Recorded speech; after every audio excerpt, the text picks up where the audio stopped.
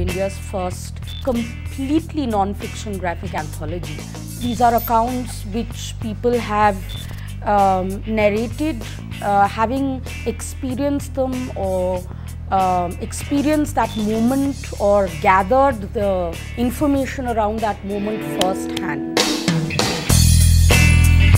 I'm actually talking to someone, meeting them, understanding their reality, and then spending time in recreating that through my drawings, through my text. Comics language is very connected to the book and to print, but it's not limited to that. I think comics is slightly different because there are certain techniques of storytelling that one uses that are very particular to comics. So, for example, the page turn. Things, I mean, where you'll have a surprise right at the end of the page, and then or you leave something hanging, and then when you turn the pages, when you see what actually happened is revealed. Those kinds of things are particular to a print medium. You can have it in digital, but it does get somewhat lost.